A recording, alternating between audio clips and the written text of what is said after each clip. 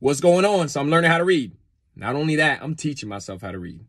It took me almost 34 years to realize that no one's going to come and help me. I got to do this myself. With that being said, I also have OCD, severe OCD. So doing videos like this can be really challenging sometimes because I'll keep redoing them. But we're not going to redo this one. I'm going to put this one out. With that being said, I wrote down a few things because I wanted to get a couple things out, but I'm going to do this one from the heart.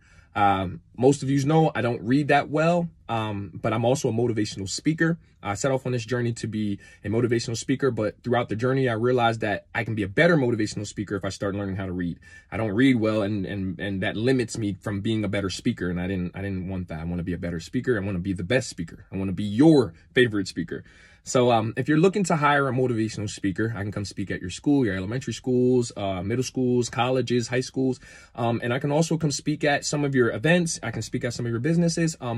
I am a motivational speaker, and I can come speak for many different topics, personal growth, overcoming different things. I've been to prison, and I've overcome those challenges. I grew up in the projects, or outside of it, projects, it's all the same. But yeah, I grew up in a place that most people, don't, kind of make it out of. And I feel like I can put a message out there for people to grow from some of their challenges that they have going on within themselves. So if you're looking for somebody with a lot of motivation, who's pushing himself through different obstacles and is learning how to read as we speak, hire Oliver Speaks 1 at gmail.com. That's my email. Send me a message or leave a message on this post. Let's go.